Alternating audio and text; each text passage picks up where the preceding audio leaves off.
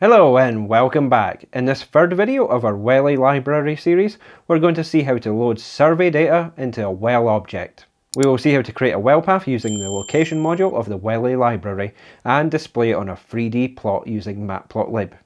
Within well login, there are multiple depth references used to denote a position along the well bore. These include measure depth, true vertical depth, and true vertical depth subsea, and many more. Depth is one of the most important logging measurements that is acquired along the well bore.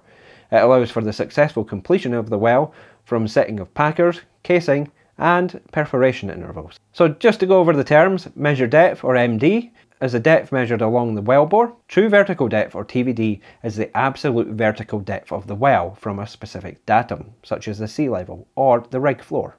When a well is vertical, both MD and TVD are equal to each other, but as the well becomes deviated, that TVD becomes smaller than the measured depth. Many of the last files we work with have measure depth as a reference depth, and often they don't include a TVD. So we have to calculate that using some mathematics. And the Welly library allows us to do this by loading in a survey file from a CSV file and attaching it to a Welly well object. And from that we can generate multiple plots, such as our 2D map view of our XY location and how our Y location varies with TVD. But today we're not going to focus on the calculations for TVD, instead we're going to see how we can just load that survey file into our well object and generate some plots using matplotlib. So let's go over to our Jupyter notebook and see how we achieve this. Let's begin with importing the libraries that we will be working with. These are the Pandas library and also the well and location modules from the Welly library. Once we have imported these, we can then load in the data. And the data that is used within this example comes from the Dutch sector of the North Sea and can be found on the nlog website, which is linked down in the description below. To load the data, we call upon well.from_las, and then we pass in the location of the file and the file name. If we call upon the data well object that we have just created, we can then get a summary of the well, and we can see the well name, the location, and information about the curves contained within the file. If we want a closer look at the data contained within our well object, we can call upon data.data, and we can see each of the mnemonics for our curves, as well as the values. And the majority of these values are not a number or missing values, with the exception of WTBH, which does have a value in the third row. A better way to understand the data contents is to look at a well log plot. And we can call upon data.plot and then pass in an argument called extents, and then we pass in curves. And what we get back is a well log plot for all of the curves within our last file. And we can see we've got on the left BHT, caliper, CHT, etc. We have all of these. But it can be a little bit difficult to read some of these, especially if you have a large amount of curves within your file. But this just gives you an initial QC and an initial feel for the data. We can see what curves we have, we can see the general character of the curves, and the typical ranges for the curves, as well as any potential outliers, which this one here could potentially be.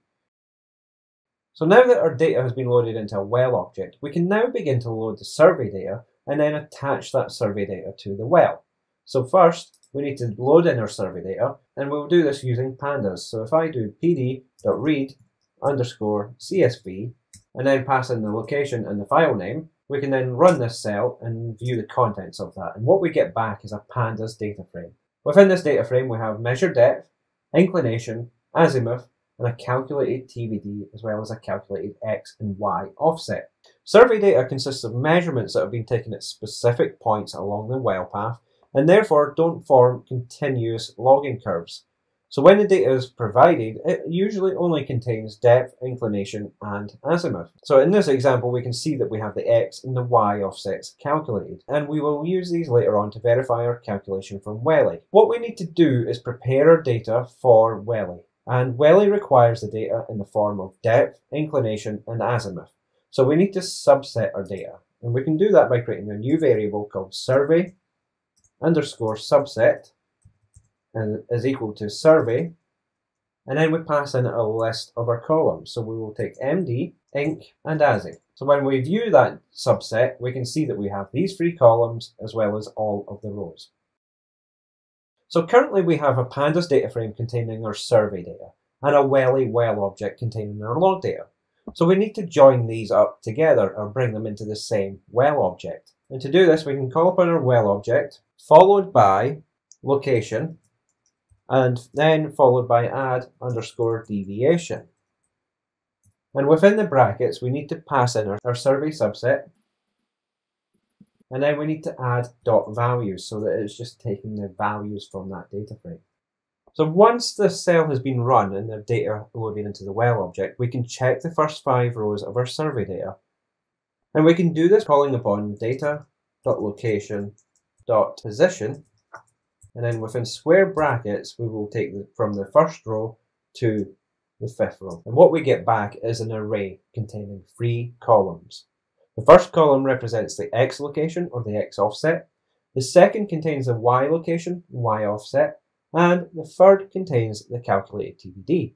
If we check our second value in the TBD column, we can see that it is 89.3. Now, if we go back up to our original survey data within the Pandas data frame, we can see that we have a value of 89.3. So we know that that data has been calculated correctly. And if we view the information about this function, the add deviation function, what it's requiring is our deviation data, which we've already supplied. And also, we have a method argument, which is set to MC by default. And this is our minimum curvature calculation that has been applied to our data. To make things easier with the plotting that we're going to do, we need to split out our data into individual columns from the array into their own variables. And we can do this by creating a variable called xloc and setting that to data.location.position. And then we take all rows and the first column within that array. And then we repeat this 2 more times so that we have our yloc and our zloc. And for each of these, we just need to increment the numbers by 1. So if we call upon the zloc, we can now see that we have our array data within a single variable. And we can see that we have 89.3, 142.08, and these are our results from the TBD, or the Z location or Z position of the well. We can also call upon data.location.tbd to get a similar array. So now we can move on to the plotting phase of this tutorial. And the first series of plots that we're going to create are our X versus Y offset, so our topographical view of the well location. And then the plots after that are going to look at how the Y location varies with TBD, and the X location varies with TBD. So for this, we need to import matplotlib.pyplot as PLT. Then we set up the figure and axis object is equal to plt.subplot, and we set the figure size to 15 by 5. We then need to set 3 separate axes, as we're having 3 separate subplots. And now in this particular tutorial, I'm going to use subplot to grid, as this is one of my favourite ways of dealing with these sort of subplots. And you can find an entire video on subplot to grid on my channel. To display our data, we need to then tell matplotlib what to plot within each of these subplots. So if we set ax1.plot and then pass in our x location, followed by y location, and we will set the line width to 3. And what we can do as well is set a title so that we know which subplot is what.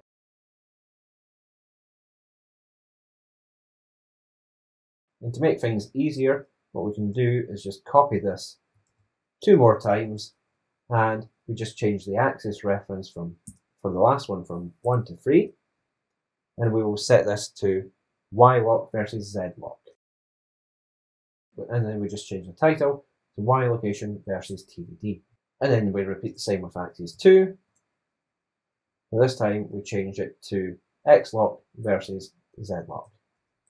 Let's correct that to a small case z. And then we just change the title to TBD.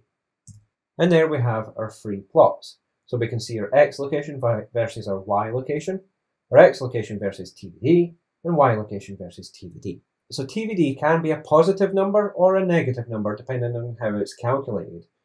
As we're going to be looking with depth down below the surface, we need to invert our y-axis on AX2 and AX3 so that we have a better understanding of our well path with relation to TBD. And we can just do this by AX2 dot invert y-axis, and repeat the same for ax3. And when we run that, we now have our well path in the correct orientation for depth. So this just gives two-dimensional representation of the well path, and we will see slightly later on how we can view this in 3 dimensions.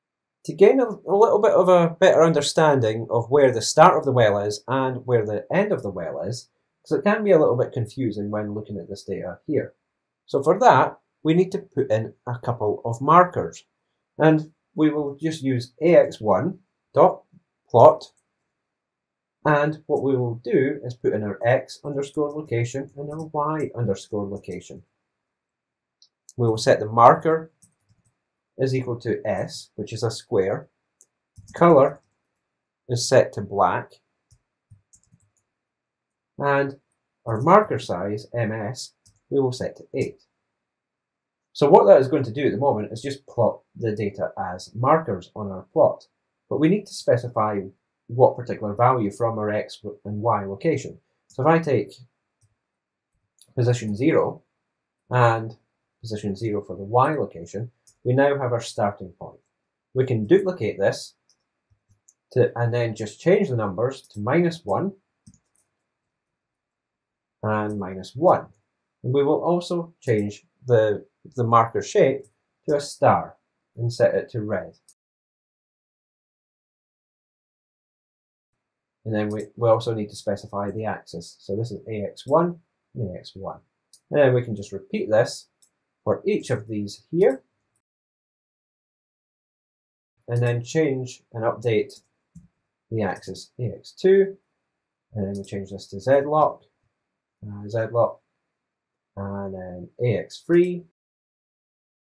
And we just change this to y location or y-lock. And then our second parameter over here is we just change that to z. We can run this, and we have updated plots, and we can see where the start of our well is, marked by the square, and the end of our well, marked by the star.